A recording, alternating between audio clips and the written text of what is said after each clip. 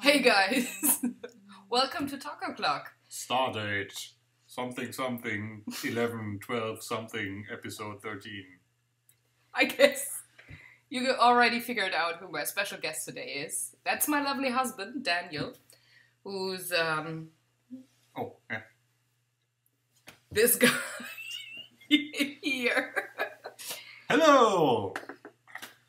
I did invite him today because, actually I wanted to have him on Easter Sunday, but he was like a little girl, no, I don't have the right hairstyle for that and all that shit. So, with a week in advance, I asked him, would you come on Sunday and maybe just talk about the gaming stuff with me? And he was like, yeah, okay. So, just for you, here he is. Ta-da! The man in the mirror. What? No.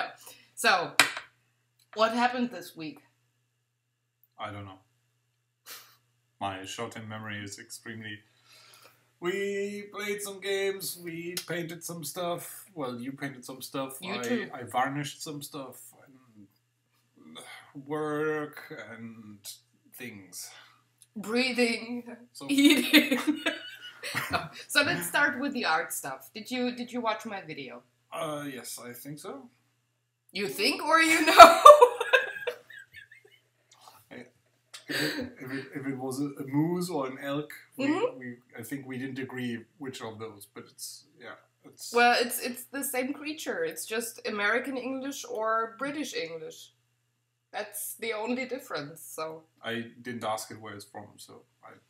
Well, you didn't have to ask. It had black shorts and a yellow shirt, so it was for the local soccer club. Yeah, that was obvious. But they buy their players from all over the place, so I'm not surprised if there's either a British moose or a British is elk. a British elk or American moose. Moose au chocolat. Is that? That's also a song in the making. As like American Moose. And now YouTube will sue us for some copyright infringement. Oh well, we'll see. Anyway, so you obviously watched the video, right? Yep. So, what did you think? Like that? I mean, it's for your mom. She loved it, so. Oh, I like it. I like the comic-y stuff that's less realistic and more into the trying to be almost comical sculpture thing as well in paintings as in being a sculpture. Yeah, I like the eyes because they look so weird. Googly eyes. Googly eyes. Hi and Wheaton. Googly eyes. So since he's really, really big on airbrushing miniatures and the techniques behind that are quite similar to the sculpture painting question, any big differences? Did you see anything in the video, or were you like, huh, why is she doing that? Well, I would just say that it seems like a big miniature version of. Oh yeah. So, but we apparently have different ways to approach that, because I'm super lazy, and if there's a big, roughly flat, uniformly colored surface, I just airbrush it all in one color, because that's the quick and easy way, and I like the uniform coating that the airbrush provides, versus using a brush to apply each layer. Well, I don't have an airbrush. You can get to the same thing using a brush, doing many layers, but as I said, lazy guy, so I like to have just done shh, and then I'm done with it. So. You know what's weird? I'm a different kind of lazy because I didn't use a primer on the sculpture.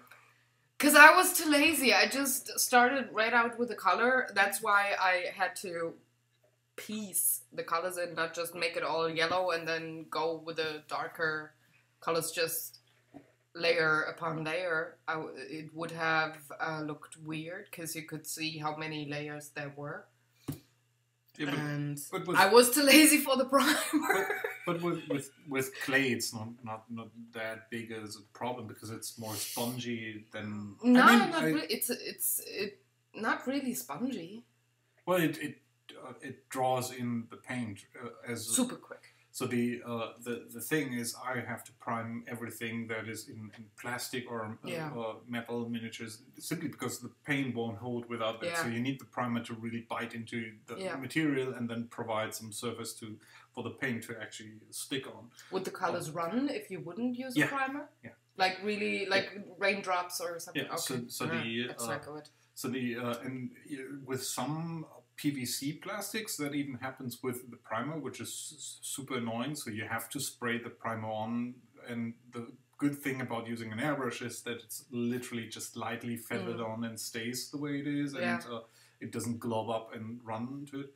The Battlestar Galactica ships were that exact kind. So I see. Trying to prime that with a brush, you would go over that, and then you have one blob of primer at a point on the miniature that and you would have to flip the tables were flipped. Well that doesn't happen with the clay, especially not with that clay. It's really it has a lot of big pores. Shut it. Drink. That's my life right there. So anyway, why I brought him on for the art stuff is, as you just heard, he's a painter himself in some sort, but he helped out with the varnish because.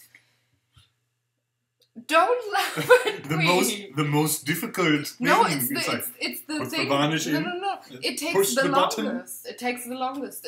When I apply the varnish it takes like overnight to let it completely dry. Otherwise, it's so sticky you can't touch it, and it's not clear. With your method and your material, it was way faster, and we could bring the sculpture to your mom the same day. That's why. Thank you. And there's more sculptures back there that you might have to varnish next week or something. I say I am lazy, so that is obviously the reason why it's quicker. And then, well, if you're slow, you're slow. I'm not a snail. Must paint very slowly. But then again, which game was it? Mansions of Madness, right? Where I did the 6 investigators, those miniatures. I had 6 characters that I painted, not with the airbrush, but really with the small brushes. And it took me 3 hours, 4 hours that we painted that night for 6 characters. And I can so understand that you go with an airbrush when you have to paint like an army. Or he did the zombie side miniatures this week, so I can so understand it getting lazy there. But there's multiple things to that. So the characters you did were all unique in terms of color schemes. Yes. With for example the zombie side zombies. That's a lot easier. At least the color of most parts, like flesh or so. Well, some people try to alternate them. I just went out with dead flesh. That's sort of what the color is called, and just make them all look uniform. Because at the end of the day, it's a board game, and you want to have the antagonist look like the antagonist, if that makes sense. So totally. You want to have a clear picture on the board at the end where you can see, hey, these are my guys, these are the bad guys that we want to go for. With the investigators, it's the other way around. You want to make them pop out, you want to make them show up, and so that's why the main characters always take a lot more time than all because, and you can't really So once I'm really bad with sizes. I think it's a 20 millimeters or 25 millimeters spacing mini. So it's like this size. there's not much you can do with an airbrush anyway. So it's the priming you can do, because that's very uniform. And then if you have like 50 or more % of the mini being exposed to one color, or if you... Well, I had that. Pretty much every mini... no, one didn't. The lab girl, she had less than 50%. But I'm talking about having 8 minis where that is the case. And oh, not just the same. one where... Oh, okay. So I got it. So let's say, for example, the zombies are a good example, because they typically don't have all the clothes and lots of flesh is exposed. So the first pass would be to go over that, and don't care if you paint over the clothes, because they will be painted over anyway later on. And then the second pass, if they are wearing a lot of clothes, or if some of them wear a lot of clothes, for example, there's some they are wearing suits, and you can see only the lower side of the arm, the face, and something. Yeah. So that's when I would use something like liquid masking fluid and cover those parts, and then spray over with the actual suit colors and get them more uniform. And that's another thing I really like for the comic-y look of these minis, the colors to literally look uniform and not brushed on or painted on like a mini. And if you're using an airbrush, it's almost looks like as if that PVC plastic came in that color. Yeah. And that's really adding to the overall effect and the contrast of the mini. You know what I found most weird and funny about sculptures and the minis? We shadow stuff with the same technique. And I have like, I don't know, 10 times the size that you have your minis in, and I shadow in exactly the same technique. I mean, with exactly the same color. It's Van Dyke Brown that you use as a color.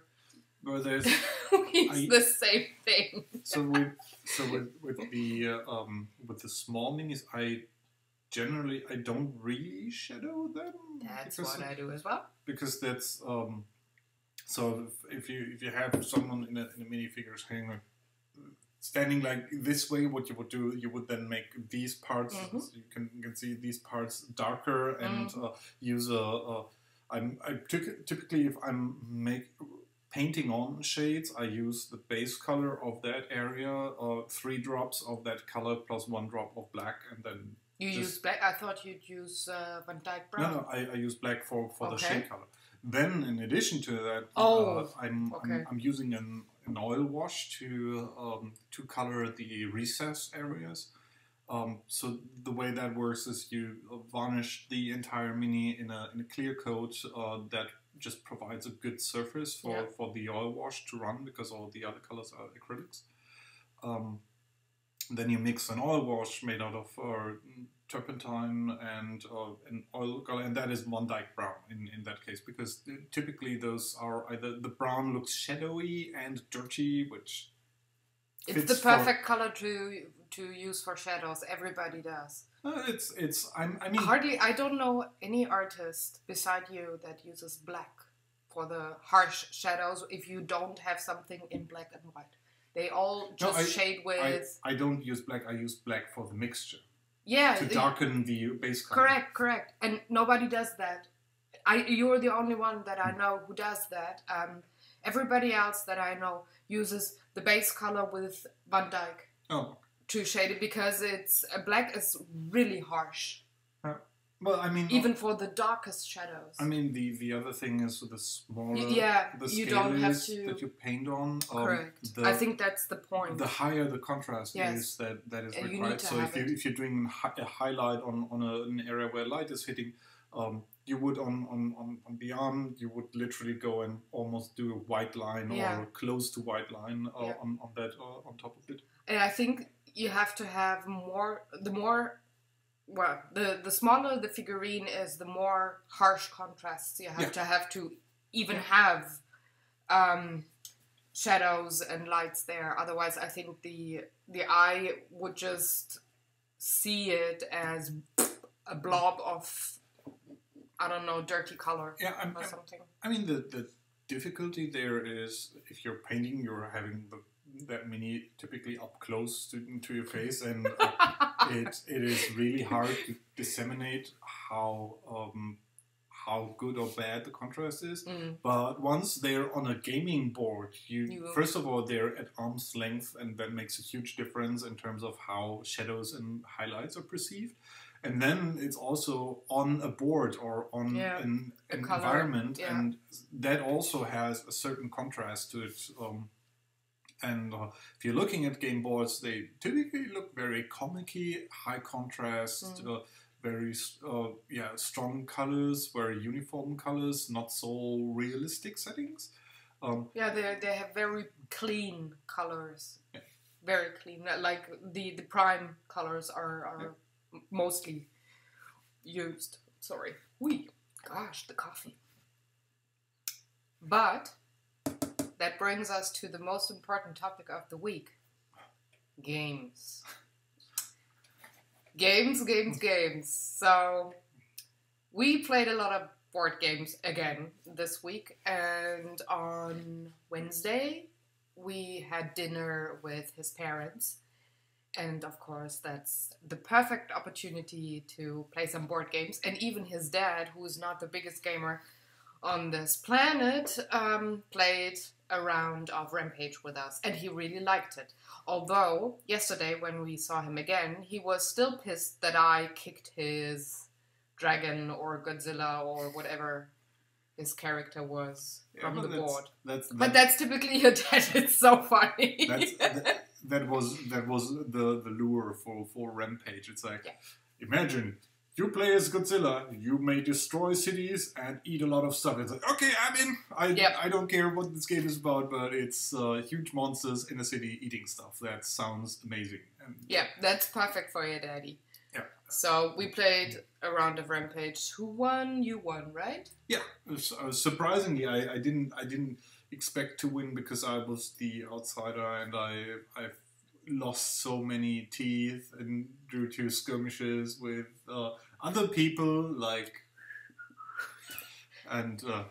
But still, with only 3 teeth, he could eat more meeples than I with the whole 6 teeth. So I don't know how he did it, but I guess it was because you put me into the part of the board where your mom and dad were, so we all 3 were fighting against each other, trying to move.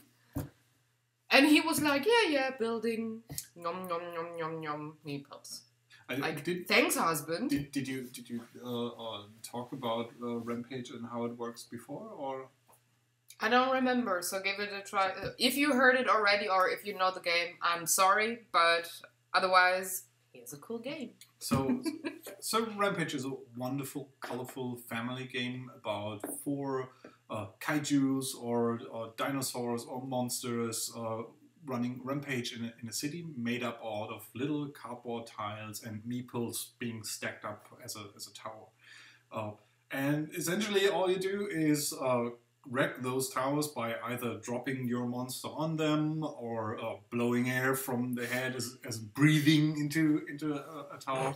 Which is always the most funny method to get meeples. It's like also the best method to catch a cold or to give other people the gift of giving. It's like well, bacteria is well received over here. And occasionally also being able to pick up a truck or a bus and just physically flicking it from the head of your monster onto the board. So it's a very physical game where you're about to destroy whatever is on the board. And whenever you destroy a building, you are allowed to pick up the tiles, which are worth bonus points. And at the end, you may eat as many of those little people that are in your area that you're currently in, depending on how many teeth you have. And you start out with 6. And for every time somebody else hits you, for example, with a truck to the face or like pile driving directly on top of you, you lose one of those, and they get it, which are also worth some victory points. But ultimately, that limits you in the amount of meeples you may eat per turn. So I've gotten down from 6 to 3, which means at the end of each turn I was allowed to, at most, only 3 peoples, 3 meeples. People's meeples. People meeples. Merpels. No, merpels are something else. Old German designation for meeples is merpels. Yes. Or so any purples. small part in a board game that is not made out of cardboard is called a merpel. So it could be those little green energy thingies with King of Tokyo, or the meeples with the Rampage, all that. Those are merpels. Highly technical term. Yeah.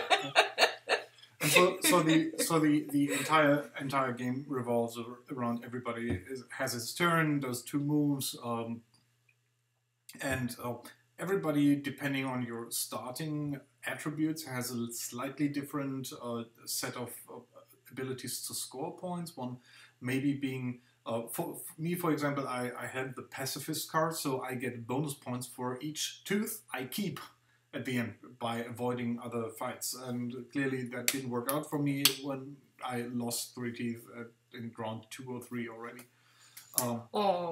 My mom had the exact opposite with the aggressive card, so she would get bonus points for teeth that she got out of other people's faces.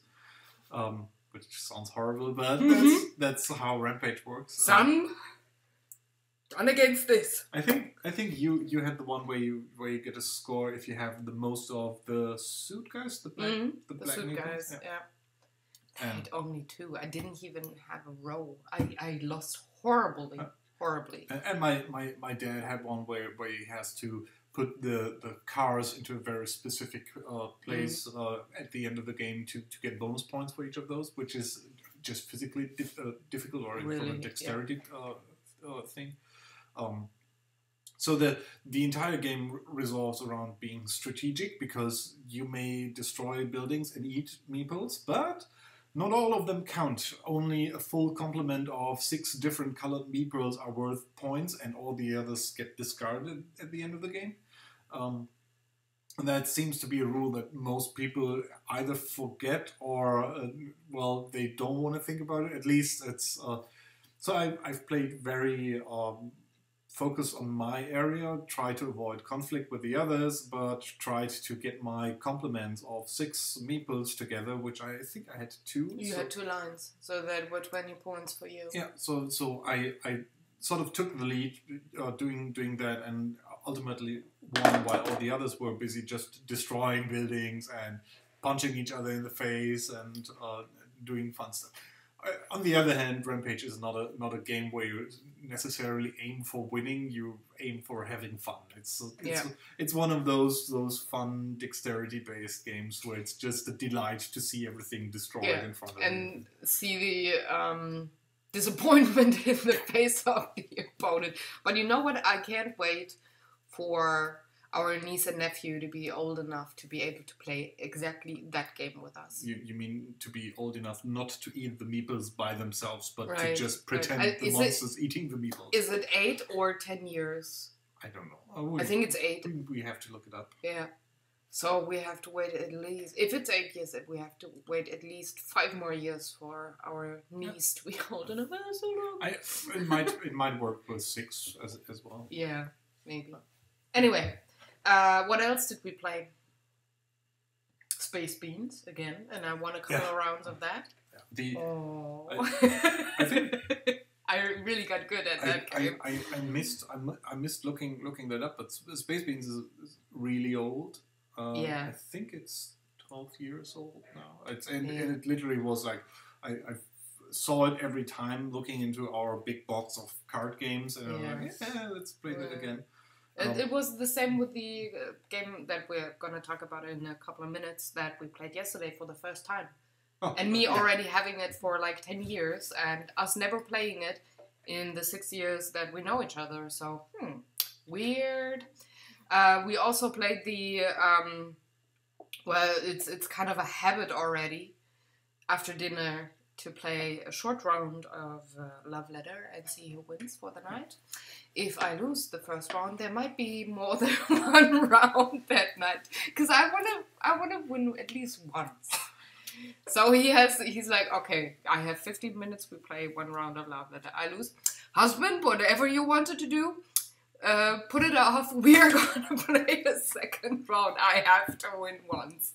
So that's usually our night. So we played Love Letter, of course, during the weekend. I don't know who won most of the games. I think it was pretty evenly distributed, like the hearts. I don't remember. But going back to Space Beans, I mean the interesting part about that was that it was the first time that my mom played with your mom. Played Space Beans. So it is a very simple set building game, and it depends a little bit on like. Oh, I already explained the techniques in the last episode, so you can just go for the funny parts. So it was the very first time we're explaining, you have to score your sets, and the first one to reach 30 points wins. And at some point during the game, my mom was like, so when do you win this game? It's like, if you have 30 points from the sets you scored. Yeah, I have 32, so do I win now? Thanks, Mom. Yeah, and we were around, I think, 15 or 12 points. Yeah, it's like I was ridiculous lead, and I was like, I won. Points. Oh, I'm so sorry. That's a fun game, super easy. Well, thanks, Mom, for making us look stupid. I had 13 points. 13! And he wasn't much better. Schooled by Mom. The Revengeance or something. This is how it goes. Look, son, you can still learn from me. Yeah, really. Sure. And just with this innocent face, I got 32 points. I was like, what the heck? Yeah. Oh my gosh. She so taught us how to win a card game. Oh well, it was fun. It was a very fun night. You got your favorites, dinner, food. What more do you want? You got a kilogram more of husband after that because of that food. So. Oh, you're gonna lose the weight. Don't worry. I don't worry. Anyway, yesterday, not last day. Thank you, English. Yesterday we were in the city center for the quarterly game shopping that we do, like board games. And we picked up 2 new games yesterday. One of them we played, and the other one we're going to play tonight. And they both... What did you say on your Facebook? We caved or something? No, I made a wordplay on the poker all in, and I just were all cave in. Yeah, right. Because it's both games are about caves and spelunking. Well, no, one is more about spelunking, and the other one is more about building your life living in a cave. But. Yeah. So the games are actually The Cave and Caverna. So we're gonna play Caverna tonight. So can't say anything about that yet. What we already know about Caverna is that it's not only about dwarves living in a cave. It is also the very first stepping stone for building your own house, because that box is so freaking huge and heavy that you can use it as a stone for creating your own house on top of that. It's like almost like a solid block of wood based on the stuff that's in there. When we start building our house, back then in time when architects would build huge buildings like cathedrals and I don't know what, the first stone that they set into the ground had like a symbol on it, or was the most important stone. Yeah, that's what I mean. Yeah. That one, our stone, will consist of all the parts of Caverna. I will glue them together beautifully, like with a nice color shading, fading thingy going on. And this is gonna be the first stone fort house that we're gonna build. I can tell you that. It's really huge. The box is huge and heavy. What did they say? More than 300 wooden pieces in there? Well, what the heck? I think it's 3.5 or 4 kilograms, whatever that means in your local equivalent of non-real numbers. But, honey, pounds are real numbers too. In some other universe. Systems not divisible by 10 are non-real existent systems. Oh gosh. So anyway, Caverna, number racism. Caverna will be covered next week. Yeah. But for today, we played the cave last night. And I have to say, my review of the game, I chose it. I said I want to buy it this week and not some later week. No, it comes, I don't like it. It's because I lost 2 times. Correct. I like it. And it reminded me of Dragon Quest that we played first time this week. I forgot. And we played Atlantis too. Like the 1980s game. It was this week. It was check it out. Check it out. The Fatze book on the lower screen says it was this week. So maybe to give someone this an idea. Is gonna be such a long episode. What we're talking about. So the cave is the spiritual successor to another game called K2, where K2 is about climbing up a mountain and surviving in the harsh environment. And the cave is, as the name implies, everybody leads a team of explorers and they go spelunking into a cave. And when the game starts, you don't know what the cave looks like. You have a starting tile, and for each room you explore, you flip over a tile, and that could either be just a normal piece of cave that you can walk through, or it could be underwater, and then you have to go diving, and you have to bring your own air supply or your own little rubber boat to cross the water. Or it could be just a cliff where you have to drop down a couple of meters. Like with the rope, you need to have one rope for 25 meters that you go down or up. Or it could just be an awesomely looking room which you want to take a photo of and be then regarded as the great explorer that you are for taking pictures of pretty rooms, which is or those, worth a lot of points. Yeah, the mean tiles that I happen to draw all the time. There's like 3 different of them where you have to squeeze through. The squeezing tiles, that are getting more and more difficult to go through and take longer. You need usually one step is one action, and you needed like 2, 3, or 4 actions to go through that narrow path in the cave, and I only drew those tiles. Yeah. So I can tell you what it's all about to be in that kind of a cave. Without the pretty pictures. So the game is ends once all tiles are laid out. So the cave is completely discovered by everybody, and then everybody tries to go back. So the entire game consists of one traveling back and forth from the base camp, or you can have a little tent that is your intermediate camp. Going back and forth, discovering more things, but then again going back to get more rations, to have something to eat, or get more ropes for that cliff to go down, and while doing that, exploring the cave. And the more obstacles you pass or overcome, the more bonus points you're getting for that. So every time you use a rope or you lay down a rope to cover a cliff, you get points for doing that. Every time you're the first one to go through one of those squeezy things, you get points for that. I like the term squeezy things. And at the end of the game, there are some bonus points to be had for who has the most of something. But you then tally up the score and see what's going on. So you could be a very mean person and send your wife going through the annoying obstacles first, and once she's done that, you can just overtake that because she already put down the rope. You're not getting the bonus points for the rope, but you have a head start for the next turn because you just walk around easier there. Or you could just split up and one tries to explore in that direction, and another one explores in the other direction. That's what we did, and I was just too stupid to draw the easier tiles. When you would look at his part of the cavern, there were only ropes and like one water pond and a couple of rooms with the photographs. Yeah, our shuffling technique was lacking.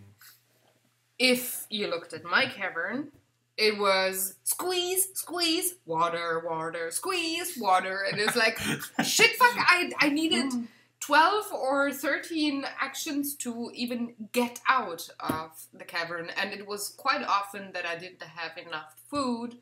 So I had to use up, when you use up your food, you can move one tile with the max of 5 actions that you have in one turn.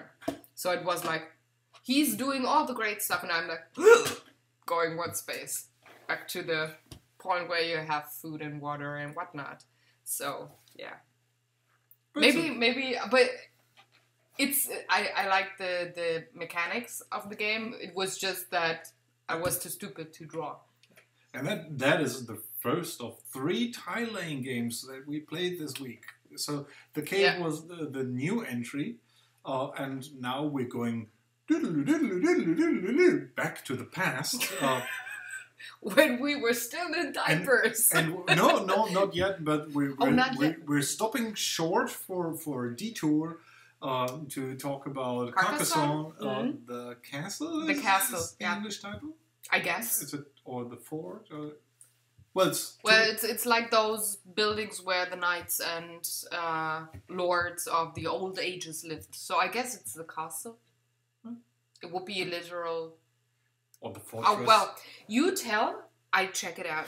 So I assume most people are familiar with Carcassonne because it's a huge mainstream game. But if you're not, it's all about it's your turn. You draw a tile. You put that tile onto the board next to all the other tiles. Yeah, it's the castle. And start building out your empire. And whenever you place your little meeples on areas and close that area. So, for example, if you build a castle, or if you're building a path and have someone on there, you get points for that and then take that back. So you have to sort of decide: do you want to invest your meeples early on and try building that out for maximum points, or are you going for the quick score of hey, I'm just building very small towns or very small roads and scoring points quickly for that. And the castle is the 2-player variant of Carcassonne, which takes place in a castle. So the entire game board starts out being limited by the castle walls. Yeah, where you score your points on.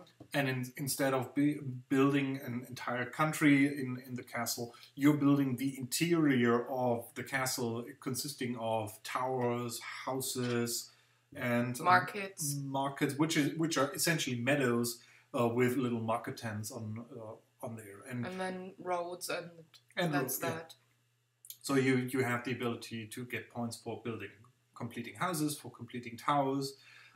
And for completing roads, and the markets are scored at the end of the game. So they can be worth a lot of points, but you don't want to play them too early, or don't want to place your meeples too early, because that means you have less meeples in the ongoing rounds to use for scoring, which happened twice or so for someone.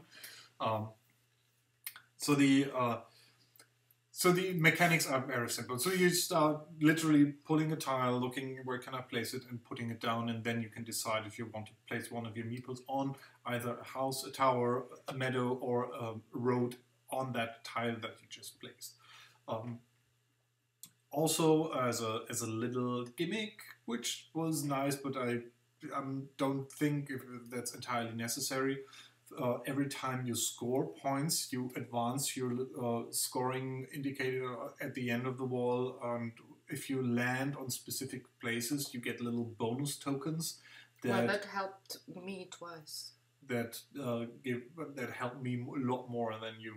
Yeah, like there's, for example, it says that at the end of the game, when it's time to score the final points, that you can score one unfinished tower or house or whatever. So that really helps a lot. That actually the house helped me, because I had huge towers and huge houses. We played 3 rounds. In 2 rounds, I had the largest house and the largest tower. So I was able to finish those. He didn't. He was better with the markets and the roads. So, but yeah. See what I have to put up with. So, but what I liked about the edition, the Castle edition, was that with 2 players, the normal Carcassonne, it's without the boundaries. It's nice, but it's kind of like too big. It feels too big. With the castle, you have certain points where you can start, and you have boundaries that help the game along, timing wise. It's sort of also more focusing your attention. I think that is entirely psychological. Because thinking about that, totally. The difference between Carcassonne the castle and normal Carcassonne isn't that big, but it's just the boundaries. It feels more focused if you have a frame and you play within that frame. Yeah. I mean, in Carcassonne, the thoughts you put into that, where do I place that? Where can I? They're the same. They're exactly the same. Yeah. But the castle reminds me a bit of the edition that they played on tabletop, with the river edition, where you start with a river expansion, where you have a certain point that you start, and you have a farmer. You can start with the farmers on the green land. There's no city attached to the river. It gives a sense of direction. And right. And without that, we don't have the river expansion, so we would play Carcassonne without that. And we would start with a monastery, I think. It's the starting tile for the normal Carcassonne. But still, you have to always attach the tile to one that the other player played. With the castle, you don't. You can start at 2 places at the outer walls of the castle. So if his tile, if I draw a tile that would give him points, I could say, oh no, I start over here and start my own little. You can start blocking people easier. Oh yeah, which is for 2 players. I think that was most of the fun. We had one round where it was 1 tile that we did both not lay down, because otherwise it would connect our 2 houses, and they were enormous, like huge buildings that we had. Like I had 9, you had 8, so like 17 tiles for 1 house. And we wouldn't score. So one of the rules is you may place your meeple on the tile that you played. However, if there is already a meeple connecting to the thing you want to put it on, let's say a house or a tower, you're not allowed to put your meeple on there, even if it's your own. So you could build your house, have your meeple on there, and then as you advance that house, you're not allowed to put another meeple on there. However, if you build that house to connect to another house that someone else already has a meeple on, then only those get to score that house that have the most meeple on it. Which means, effectively, if you have one house with 1 meeple, someone else has another house with another meeple, they cancel each other out. You can mitigate that, and I did that once with the markets, where you start building 2 markets with 2 meeples individually, then merge them together, and then connect to the one, because then you have more meeple on that. Was round 1 last night. But that is talking a development over at least 6 or 7 turns to set that up and see that opportunity and to make it worth. But yeah, Carcassonne the castle, I think it's a really great liked it. two-player game, Yeah. and it's I liked it. it's a little bit more. It's not simpler. It's just more directed, or more Yeah. streamlined than Yeah. normal Carcassonne. Yeah, and the big difference that you can start at 2 points And on your playing. But then field. again, it's only 2 players, and Yeah. it's not ever more than 2 players. So Anyway, well, most of the time we're only 2 players, so Yeah. I guess that's a game for us. and then we have to go even further back into the past. Jesus Christ. Yeah. And then now we have to make. No, the not name that of far. the- Not Jesus Christ. A bit From far. reported right from 1994. No, so I think it's 81, 85. I think it was 85 and 86. Yeah. No, checked it. So out. we played the English title is Dungeon Quest. In German it's Drachenhort, and I think it was a Norwegian game or something like that. But it doesn't matter. So that is as well a tile-laying game. Swedish or Norwegian? Let's say Scandinavian. And if you're familiar with some of the computer games, that is almost like the board game incarnation of a roguelike game.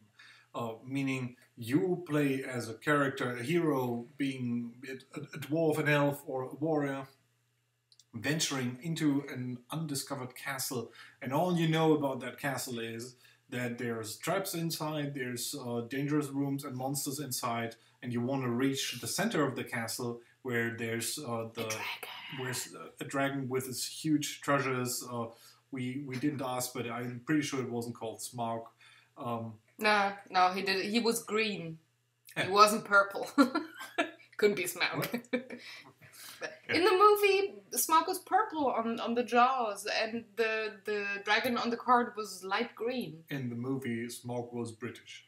Yes, that too.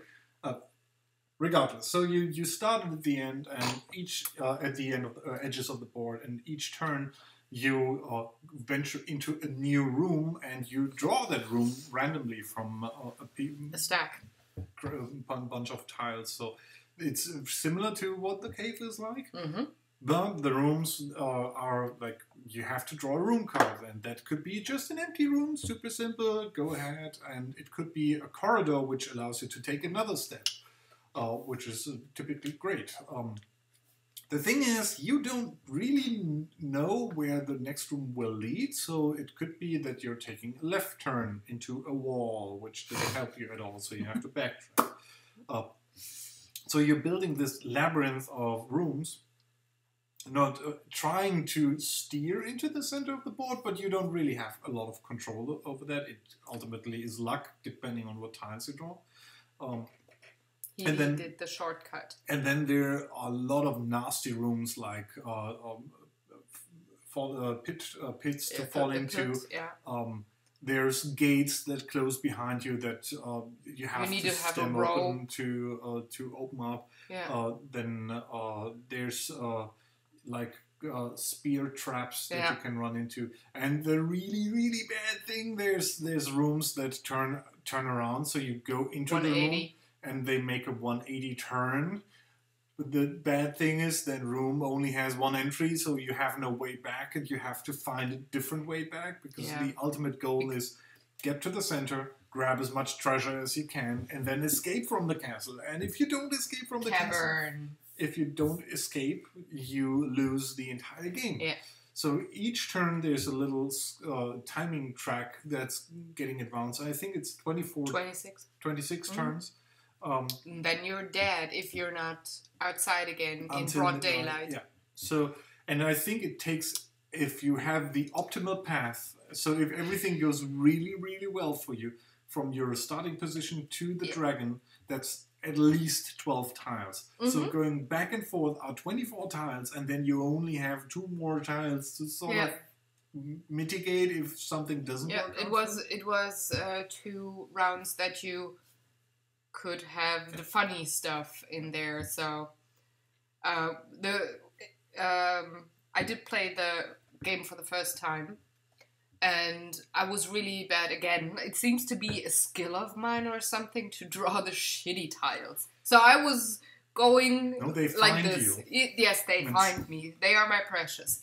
And he was like shortcutting right to the dragon treasure room, whatever. But here's the good thing.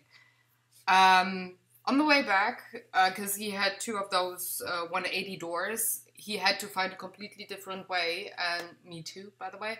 But I couldn't go to the treasure chamber, so I just collected items on the way that I would find by accident, and pass right by the treasure chamber and go out of the cavern or whatever with another entry. Maybe we have to explain. So there isn't an actual rule that says you have to get to the treasure chamber, but it's sort of you get a lot of points there. We sort of house rule that as well, because otherwise someone could just run around in circles trying to find treasures in the rooms that are close to the exit and then just exit.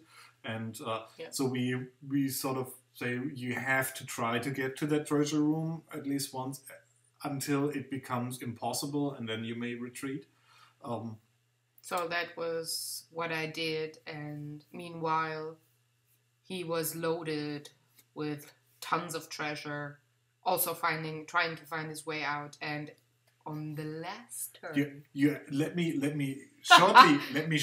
interrupt you there. You are asking how much treasure I had? Over 9,000! Well, it's exactly 9,000, but it's if you're into Dragon Ball, it's like over 9,000. So you know how much I had? 701. Yeah. Because I didn't go to the treasure chamber. But guess what happened, honey? Tell me again, what happened on your last turn? I was outside already. I scored. I started the game, so I scored the 701 treasures. What happened to you? I was missing one measly turn to escape from the castle. Like, so tables were flipped. The Italian gesture of appreciation was made to the board, to my co-player, and I mean, like I said, once we sit down for a board game, we are temporarily divorced. I'm sorry, I'm not playing nice, and you're not playing nice when we game. So I'm your opponent. You can yell at me or whatever.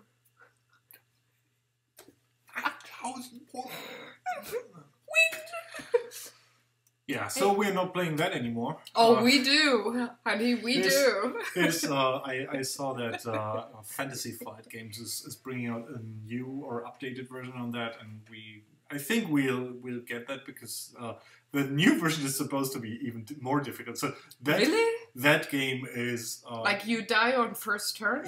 Even that old version of Dungeon Quest is so ultimately brutal. It can happen that you step into the first room, it's a trap, you die.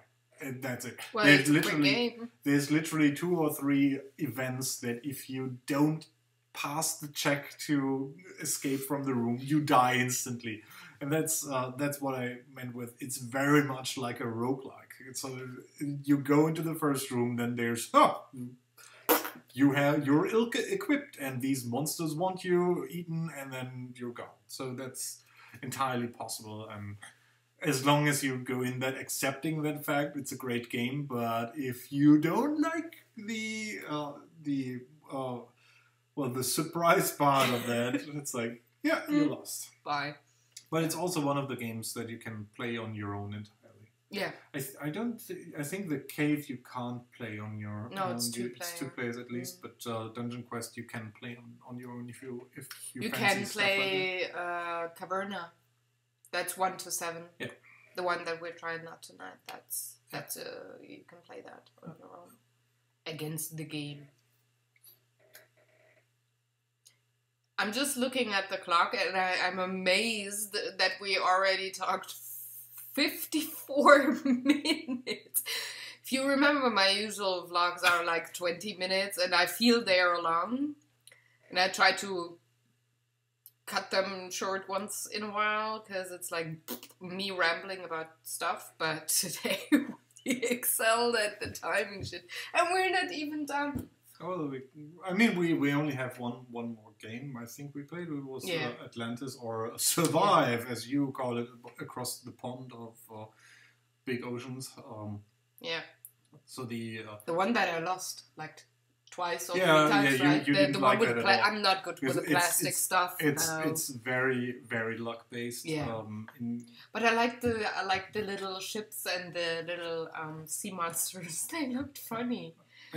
And both Dragon Quest as well as Atlantis or Survive are games I played when I was a child. So that is a very heavy flashback, nostalgic moment with all those little plastic sea monsters. So in Survive, you are living on the island of Atlantis, and as the mythological history told us, the island of Atlantis wasn't around long and sank at some point in time. So Survive takes place in exactly that moment. The board is just a normal cardboard, and in the center you have hex-based island tiles that you have to, whenever your turn ends, you have to put away one of those tiles. So you start at the outer edges and shrink down the island until it's gone. And with every tile you take on the back side or the underside, it says if there's a new boat that's going to spawn there, or a sea monster, or a whirl. Warp in water. Warp pool. Whirlpool. No, warp. No, I was thinking about black hole and warp and space, but in water. Black holes in water, but it's a whirlpool. Sorry, I'm the space girl, not a water girl. Blah.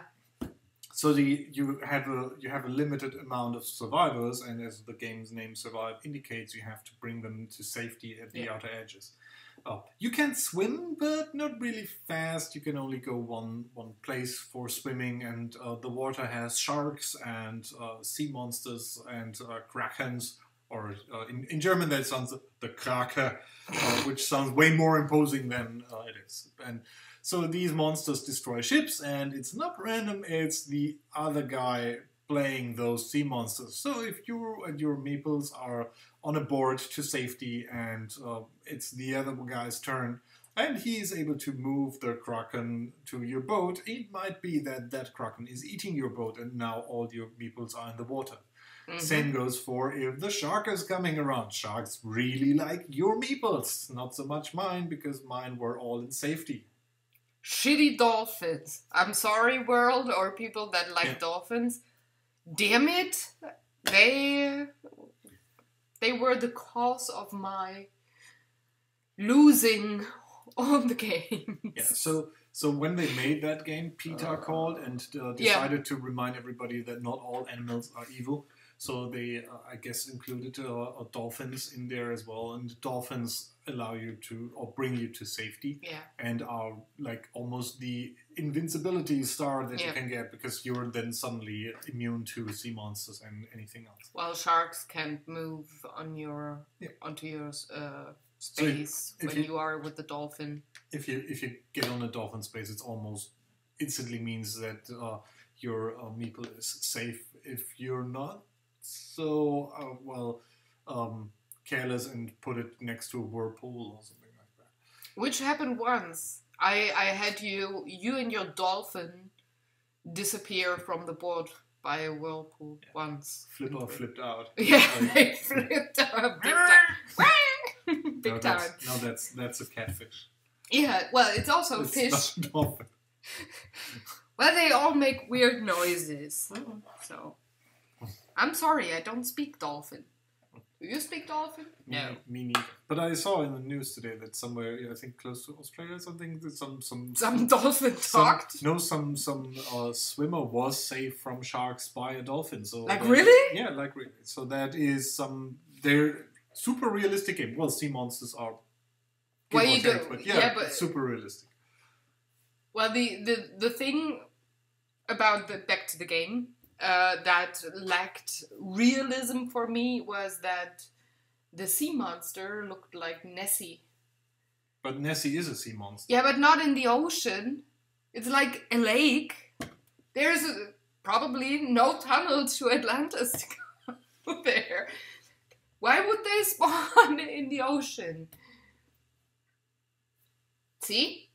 I guess Atlantis was not in Scotland. There's been the olden times with the dinosaurs, and even time before that where there were like monsters in the sea that look pretty much like that without the eyebrows. But I think the sea monster has eyebrows. Yeah, it has. That's why I'm giggling. I just I'm gonna eat you. And, oh well. And that was our very, very minimal board gaming week, I guess. Yeah. Did we No. something? No, that's yeah. No, it's just the things that we will soon play, like tonight and in a couple of months. Oh, sorry. Oh. Am I boring you? Yeah. Yeah, talking for an hour is we're talking 1 hour. But you do that for a job, so. Yeah, I guess. But you also always close your presentation with a yawn, like no. Bye, customer. Any question? Yeah, sure. Yeah. No. No. So, anyway. So tonight we're trying out Caverna, which seems like a very heavy, complicated game, and there's like 3 hours of rule videos on YouTube. Yeah, which is like, oh my gosh. I mean so much. So what I've gathered so far, it is very similar to another game I guess you talked about, is Lots of Waterdeep. Yep. So it's a worker placement game. Yeah, I did. Yeah. That means you have a number of little dudes that you place, and in Caverna, you're a family of dwarves. You start off with 2 dwarves, and you can I be Feely and you can be Keely? And you can then so you can then decide what you want to do. You can either go out and sow something go in the for field, dinner. or you can chop wood, or you can dig in the cave to expand the cave and then build new rooms and have little dwarf kids. But first you have to make a room for the kids, which... Oh, I thought you have to make dwarf love to produce the kids. You have to entangle the beards to to spawn a new dwarf out of a beard. Oh. Yeah. Oh. I guess. Gosh. You see, we'll probably have a lot of fun tonight playing that game. Either that, or you won't see us next week, or her at least. Well, you will take over then, right? No, I'm still playing then, because we're still trying to figure out how this game works. But yeah. No, it's gonna work. I'm gonna read the rules too. So usually when we have a new game, only one of us reads the rules and introduces the other person to the game. But with this game, we decided that we both read or listen to the rules on YouTube before we even try to play it. Now we've talked so much about board games. Wasn't there something like your art stuff in the vlog that you're typically doing? Yeah. Not this time. No, we did talk about the elk. Was it just the elk? Yeah, well, I did just publish one thing. But I did some other art stuff this week too. I wasn't aware if you're talking about that already, or... No, the other... Why are you not listening to me? Because we're married. That is... Shoot! I was about to say that. The prerequisite. Well, I am still married to you. She always keeps her rings on one hand. Yeah, my finger, with the weather, it's like I said, spring is not my time, and my fingers are just so swollen that my ring, not engagement, marriage, the wedding ring, Jesus Christ, is hurting. See how important that entire concept is for her. It's like, well, the ring, and the one ring to bind you. So. Since I'm lefty, this hand has more muscles and is fatter anyway, so the ring size here... there's no difference. With me there is. With me there is. So anyway... I think we keep on rambling, so we might at least call it a day now. What I was about to say is that I did some other art stuff. I did write on my novel. No, I'm too big for that. 2,400 words in 3 hours, honey. I was so good, even with the hurting hand. So, but I didn't. Yeah, like with the right one, I go with these 2 fingers, and here I go with all 5, and I was counting in my head how many fingers I have. Well, thank you. No, I was doing that yesterday. Because of the finger hurt shit, I did not paint any other stuff or sculpture any other stuff past Monday. I did the rest. I did the last pieces, so didn't do anything there. However, I finished up my art journal for this month, and I'm gonna film that tomorrow and upload it as usual on the last Tuesday of the month, which will be the day after tomorrow. Otherwise, it's Sunday. The day after tomorrow is Tuesday. It's the last Tuesday of the month. Look into the calendar. I'm this smart sometimes. Okay. I trust your conceptions of time and space. Because I'm the lord of time and space. No, you're no time lord. You are lacking sonic screwdrivers. Oh, man. I think I'm gonna have a coffee now, you too? Yeah. Also a muffin. One of those yummy raspberry almond muffins that I baked. First coffee because my wife's getting away if I'm talking too much. Goodbye. You're such a pussy. Goodbye. I'm gonna see you next week. And if he behaves, he might be on one of the future episodes as well. Who knows? If you want to have him back... That's a threat. If you want to have him back, like or next... not. Jesus Christ, shut it. Just for this one sentence. Please. So, if you want to have him back next week or on every episode respectively, you have to let me know in the comments. Don't be shy. I hope you enjoyed this weird, extra long episode of Taco Clock. It's like, yeah, I don't know, totally different. Anyway, I hope you had a great week. Take care. Bye, and I'm gonna see you on Tuesday next week with the Art Journal vlog. Bye-bye. Take care.